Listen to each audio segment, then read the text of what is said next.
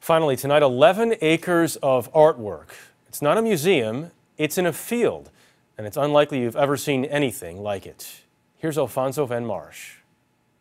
At first glance, you might think these piles of sand, grass, and limestone are freshly plowed fields of farmland by the water. But you have to step back, way back, to see this is a portrait of a little girl. Titled Wish, she spans 11 acres, or about 44 Olympic-sized swimming pools in Belfast, Northern Ireland. It's the work of Cuban-American artist Jorge Rodriguez-Gerada, a muralist with dozens of projects around the world, including this terrestrial portrait of Barack Obama in Barcelona, Spain from 2008.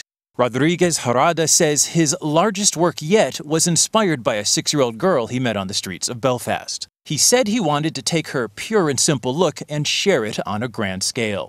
He used satellite technology to line up and transform 2,000 tons of soil, 30,000 wooden stakes, and 2,000 tons of sand into contemporary art. It took volunteers 4 weeks to complete for an arts festival.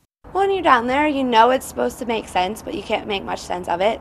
So whenever you come up and you actually see the progress you've made for the day or the week, it's phenomenal. Phenomenal.